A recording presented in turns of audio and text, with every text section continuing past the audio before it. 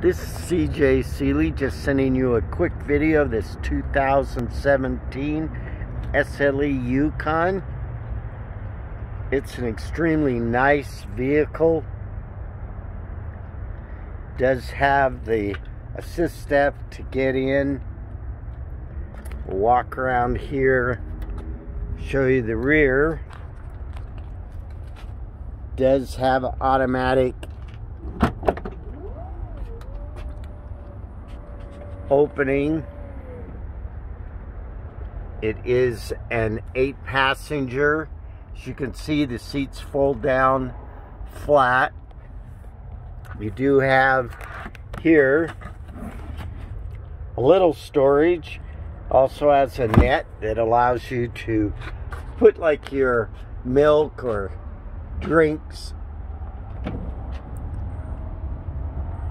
Does have the rear sensor and trailering. I'm going to show you the back seat. Back seat is nice. In the back you do have controls for your air conditioning. You also have a 120 outlet and a auxiliary outlet. If you notice up here, you have air conditioning and vents that shove it both here in the middle seat and also in the rear seat, so that you can be warm or cool in the front and not have to be frozen if somebody else needs to be cold. You do have your controls here on the door. I'm going to show you these. This is your traction control, that is your sensors, and this is your adjustable pedals. Down here you do have your trailer brake controller, and you do have 2-wheel auto, 4 high and 4 low. You can shift to any of those on the fly except for 4 low. You must be in low to do that. Let me just start this vehicle. Does have remote start,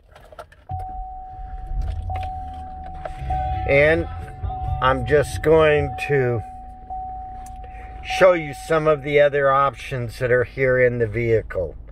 Right here is your driver information.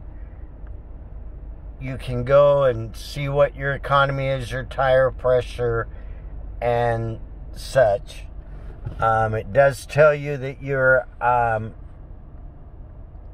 how your this has, when you're driving, it will adjust down to 4 cylinders, and as you can tell, this one little thing will say V8 and then it'll go V4 when you're actually in the driving and you don't need all of the cylinders. It's just to get you extremely nice mileage. This is your controls for your cruise control. This is your control right here. Those 2 buttons will control your Bluetooth and your mute. If you notice, I'm going to press this and you're going to hear the radio. And then if you press it again, it mutes the radio. On here, you do have a really nice system that allows you to go from, I'm going to press this, you have your audio, your phone, your projection. That allows you to hook up to your Apple CarPlay and Android Auto. There is a hidden little storage center. It does have a USB port in it. Press that down. It does have here CD, so you can play a CD in this vehicle, and that's a rarity to find that now. Everything has gone to wireless or USB ports to plug in for your media. Here's your dual control climate control. You also can see that this is your rear seat. So you can control the rear seat, they can control the rear seat, or if you use this button here, you can turn it off and not allow them to adjust the